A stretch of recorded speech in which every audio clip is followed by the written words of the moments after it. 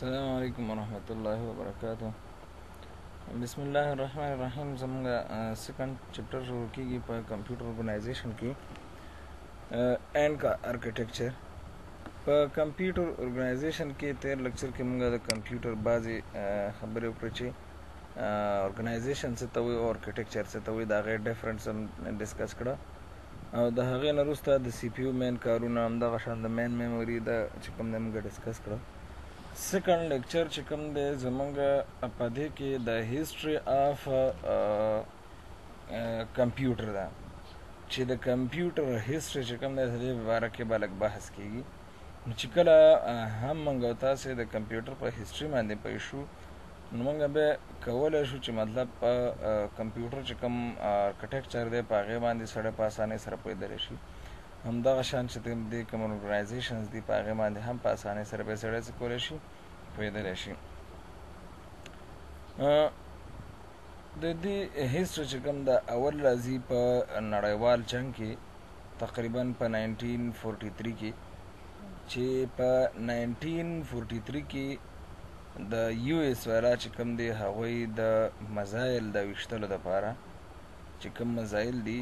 نو د هغې دپاره دوی دا کالکولیشن کولو، نو په کالکولیټر باندې به دوی دا کالکولیشن کولو، څه به کېده څه به کېده. مزایل ویشتو کې اصل کې دا کار دی چې کله هم مزایل یا فرض مثال کا بیم یک یا بیم دو داسې څه ورته وایي، دا مزایلو نومونه دي، یا چې کوم دی هوان دی یا اشتادي دو چې کوم ورته وایي هغه دی، یا هفتاد پنج دی. دا ټول چې کوم هغه اصلحې دي چې دوی په یو خاص ټیبل بیس باندې او زاویه باندې ویشتل کېږي. مطلب زاویه به معلومه وي، فاصله به معلومه وي، او د هغې فاصلې او زاویې په واسطه باندې څه کوي، خپل هدف چې کوم دی ولي. نو دوی د دغه دپاره مختلف کالکولیشنز کول چې یاره مونږ دغه کالکولیشن په کالکولیټر باندې په څه باندې کول. نو د هغې نه وروسته دوی څه وکړه چې دوی یو اراده وکړه چې یاره مونږ یو الکترونیک نومیریکل انټیګریټر کمپیوټر جوړ کړو مونږ. نو دا په یو یونیورسټي ده د پنسلوای په نوم باندې، هغه پنسلوای یونیورسټي کې یو دا چې کوم دی ډیزاین شوی د دې ارکیټیکچر او هلته چې کوم دی دا جوړ شوی یو کس و د ایکرټ په نوم باندې. دغه ایکرټ چې کوم دی یو پروفیسر و، ډېر تکړه استاد و، او ده د خپل ځان سره یو فارغ شوی شاګرد چې مچلي په نوم باندې یادېده دا یې ځان سره یو ځای کړ، او دوی دواړو په شریکه باندې دغه پراجیکټ چې کوم دی د آرمي نه واخیسته چې یاره مونږ چې کوم دی دا کار کوو، دغه د ټریکر چې کوم ټریجکټري ټیبلز چې کوم دي د ویپنز دپاره، نو دا مونږ په کمپیوټر باندې د دې هغه کالکولیشن وغیره ټول کوو. دوی چې کله پراجیکټ سټارټ کولو 1943 کې دوی مطلب دا پراجیکټ خپل سټارټ کولو د دې کمپیوټر د جوړېدو دپاره، خو فینش یې کړو په 1946 کې. یعنې مطلب ډېر وروسته یې دا جوړ کړه. هغه د نړیوال جنګ چې کوم دی هغه هم ختم شوی، خو دنیا ته دوی یو دا وکړه چې مطلب هغه ډیجیټل کمپیوټرز چې کوم دی هغه دوی دنیا ته اسټیبلیش کو جوړ کړه. چې بیا دا کمپیوټر داسې وه چې 1955 پورې د دې هغه یوز چې کوم دی روان و او دا یوز کېده. دا ډیسیمل و، باینري نه و، او دې کې چې کوم دی اکامولیټر چې کوم دی مطلب په دې کې چې کومه کالکولیشن وغیره کېږي هغه د 10 ډیجز و. همدغه شان پروګرام مینلی بای سویچ، په سویچ باندې دې ټول هغه پروګرامونه کېده، مطلب یو سویچ آن که بل سویچ آف کو په دغه شکل باندې. دوی چې دا کوم سیسټم جوړ کړو نو دا ډېر هیوج ډېر غټ سیسټم و. 18,000 چې کوم په دې کې صرف او صرف ویکیوم ټیوبز لګېدلي وو. ویکیوم ټیوبز هغه که تاسو خیال کړی مخکینو سیرونو د هغه ټیویانو کې چې کوم دی داسې یو شیشه شانتې به وه، هغې کې به داسې یو پیپ غوندې و، هغه به لګېدلی و. 30 ټن د دې هغه وزن چې کوم دی هغه څه و، هغه 30 ټن و. 15,000 سکویر فیټ د هغه ځای نیولی. 15,000 سکویر فیټ تاسو خپله سوچ وکړئ څومره غټه ایریا به دې نیولی او څومره غټ سیسټم به و. همدغه شان 140 کیلو پاور کنزمشن و د دې، یعنې کومه بجلي چې دې مصرف کوله هغه 140 کیلو واټ وه، او د دې هغه کار چې کوم وای نه کوم اپریشن چې دی کول هغه 15,000 چې کوم دی هغه دی په 1 سکند کې کول. نن سبا چې کوم د ځن کمپیوټر دی دوی په 1 سکند کې 1 تریلیون کې 1 کروڑ څومره دا کوي هغه په پروګرام کوي. او د دې باوجود چې دا دومره هیو لیول کې دومره های لیول او های دغه کیپاسټي په دې کې لګېدلی وه هغې باوجود چې کوم دی د دومره هغه یوزیج او دومره چې کوم دی دغه stored program concept when Newman training چې شی دی ټیورینګ چې کوم دی نیومن په نوم باندې یو کس و هغه څه وکړه هغه د کمپیوټر دپاره یو وخت داسې و چې مطلب د ډیل والا یو رقم دغه جوړ کړی دی ارکیټیکچر جوړ کړی او بیا په هغې باندې خپل ارګنایزیشن هغوی کړی دی همدغه شان بل رقم بلې کمپنۍ بل رقم. نو دې نه نیومن په نوم باندې یو کس و چې هغه یو ارکیټیکچر ډیزاین کړه د کمپیوټر دپاره او هغه ارکیټیکچر څه په دا شکل باندې و چې سټور پروګرام کانسپټ چې کوم په دې کې مطلب پروګرام څنګه په دې کې سټور کیږي څنګه د دې هغه کانسپټ چلیږي مین میموري چې کوم د خپل ډیټا څنګه سټور کوي په دې باندې اپریشن څنګه کیږي. نو دا ټول چې کوم دی دا د نیومن په نوم باندې یو کس د ارکیټیکچر کو هغه په دا شکل باندې چې لکه په دغه ډیزاین کې دی جوړ کړی چې مین میموري چې کوم دی دې ته به ډیټا راځي او دا مین میموري وروسته به دا ډیټا او چې کوم دی د سی پی او طرف ته ځي. نو چې کله سی پی او طرف ته ځي نو په سی پی او کې موږ سره بیا رجسټرز هم دي رجسټر دلته نه دی راخیستي او همدغه شان ارتمیټک لاجکس هم دي یونټ چې کوم دی یعنی ایل یو دی ته وایي او همدغه شان پروګرام کنټرول یونټ په دې کې هم و. نو دوی څه کوله چې د دې په بیس باندې چې کله فرض مثال کا زه وایم چې 2+3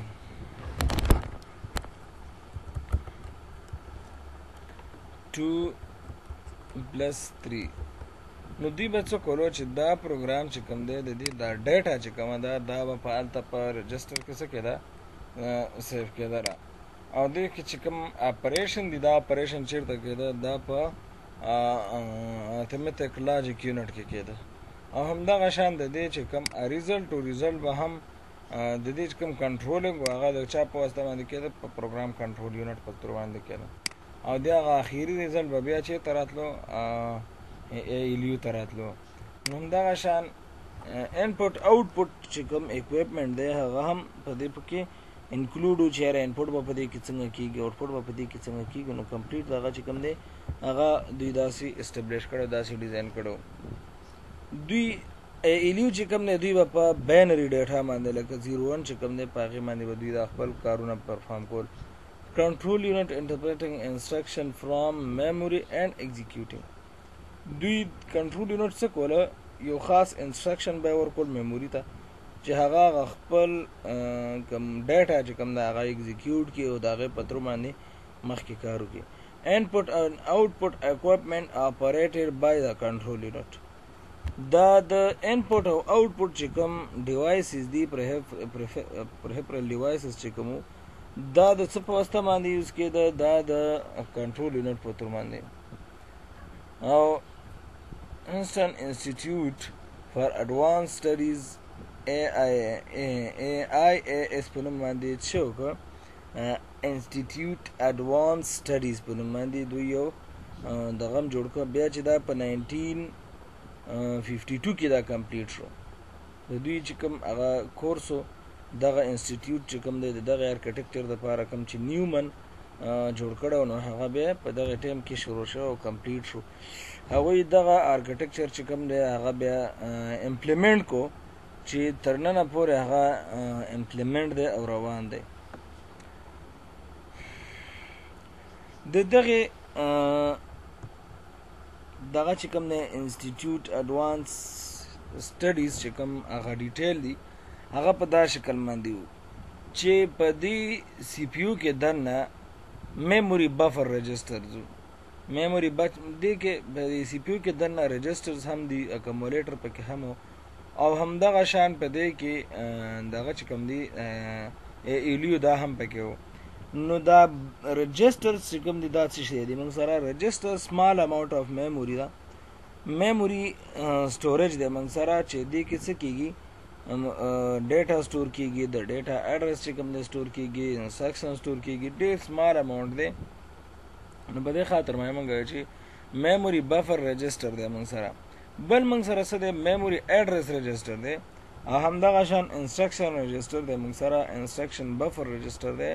پروګرام کاونټر دی اکمولیټر دی ملټی پلایر کوشن دی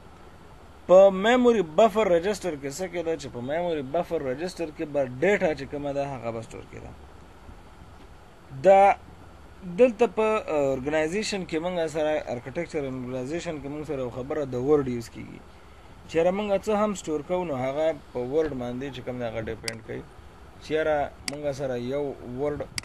چې کوم دی لکه هلته موږ په ډیسک بیس باندې وایو چې بیټ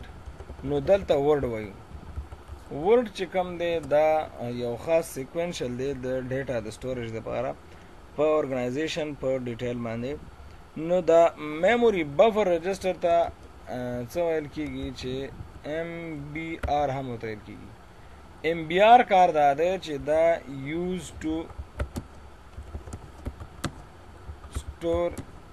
ډیټا چې ډیټا سټور کی بس د ډیټا واړه پات چې کوم دی هغه څه کی هغه سټور کی حاصل کې موږ سره چې کوم دی د دې لپاره خاص ټیبل و غیره موجود دي دا ټیبل په بیس باندې دا کارونه کیږي بل چې کوم دی موږ سره میموري ایډرس رجسټر دی دا ډیټا چې کوم دی چې د میموري بفر په واسطه باندې راوچته کړله نو دا ډیټا خو خاص څه ورته یو خاص اډرس لري چې هغه د کوم ځای نه راوچته شوی کمپیوټر کې ده په میوزیک کې ده په کوم ځای کې ده نو هغه یو ایډرس چې کوم دی نو هغه ایډرس سټور کولو دپاره د یو بل رجسټر یوز کېده چې هغې ته میموري ایډرس رجسټر ویلې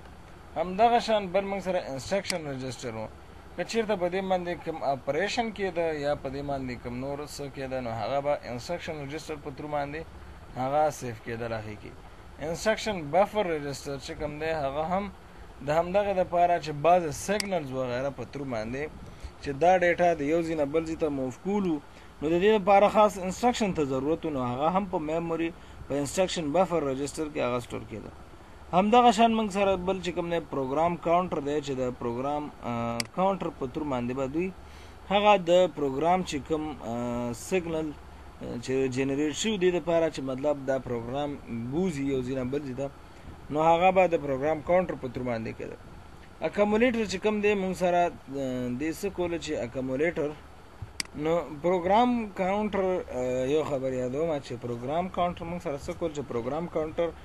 موږ سره دا کار کولو چې زمونږ نیکسټ انسټرکشن مطلب یو انسټرکشن کمپلیټ شو یو کار زمونږ کمپلیټ شو نو بل ټاسک چې زمونږ شروع کېدو نو انسټرکشن به پروګرام کاونټر ورکولو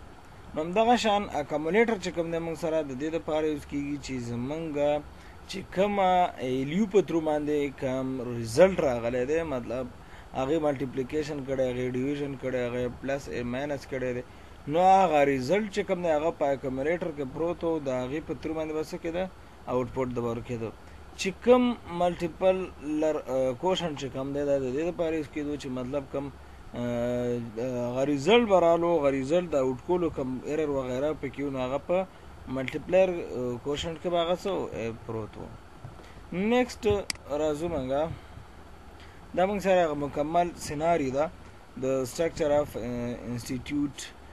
فار ایډوانس سټډیز په نوم باندې چې کوم هغه هغوی دا ډیزاین کړی د ارکیټیکچر نو هغه ارکیټیکچر کې په دا شکل باندې چې کوم دا انپوټ اینډ آوټپوټ اکوپمنټ دي د دې نه وروسته دا موږ سره رجسټر دي دا موږ سره اکمولیټر دي ارتمیټک دغه چې کوم دي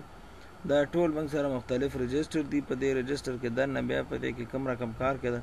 د ایلیو ده د دې ځینواله د دې پورې دا موږ سره څه دا سی پی یو دی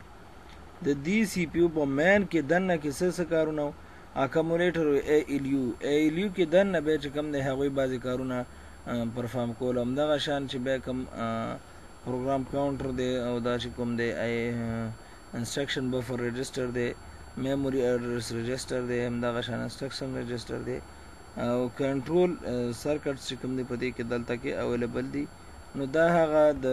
پروګرام کاونټر یونټ چې کوم دی په دا شکل باندې اس آی ای اس ډیټیل چې کوم دی هغه به دلته موږ راغلو. نیکسټ زو کمرشل کمپیوټر. راځو اوس د کمپیوټر په باره کې د دې د هیستري چې کوم د دې په باره کې یو څه نور بحث کوو. هغه دا چې په 1947 کې ایکرټ او مرچلی چې کوم دی هغوی یو کمپیوټر کارپوریشن په دې کې کار کړو چې دا هغه اولنی کمپیوټر و چې دوی په دې کې مطلب ډېر زیات وخت هم لګولو او په یو ارکیټیکچر باندې ډیزاین شوی. هغې نه وروسته بیا یو بل کمپیوټر چې کوم یونیورسل اټومیټک کمپیوټر په نوم باندې یو کمپیوټر هغه هم جوړ شوی چې هغې هم بعضې مختلف دغه لرل. همدغه شان په 1950 کې یو بل کمپیوټر چې یو اس برایو آف سنسز په نوم باندې یو کالکولیشن د پاره ډیزاین شوی و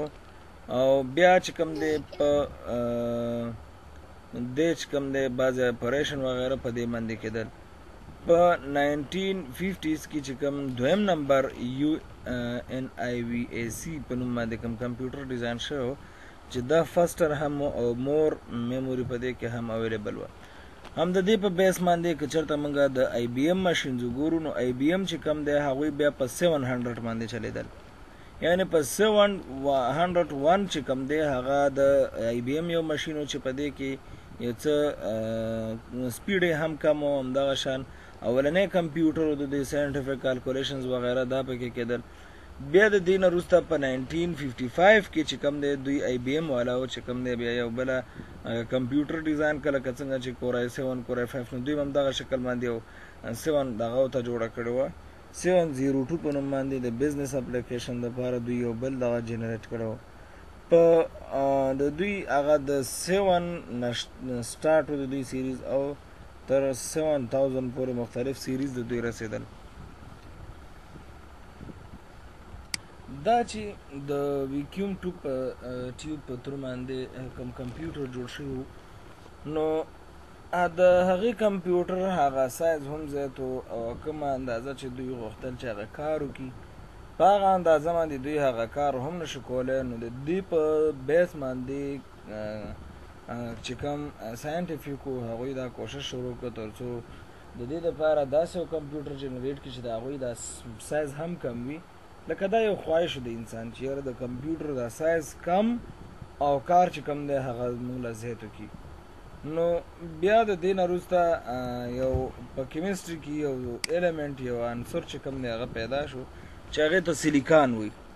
د دې سیلیکان د پیدا کېدو سره دنیا مکمل امپروومنټ وکړو، مکمل تغییر وکړو. هغه څنګه تغییر وکړو چې د سیلیکان په پیدا کېدو سره دا سیلیکان اصل کې نیمه هادي دی، مطلب برق نیم تیری نیم نه تیری. نو په دې بنیاد باندې هغوی څه وکړه چې دغه الیمنټ او دغه عنصر چې کله پیدا شو نو دغه ویکیوم ټیپ دوی لرې کړه او دوی د هغې څخه ټرانزسټر ډایوډ وغیره جوړ کړه. نو د دې نه وروسته چې کله ټرانزسټر جوړ شو نو هغه ویکیوم ټیپ چې کوم دی هغه لرې شو، د هغې په ځای باندې ټرانزسټرز راغله. ټرانزسټر کې یو کار دا و چې دا د ویکیوم ټیوب په نسبت باندې لږ واړه و،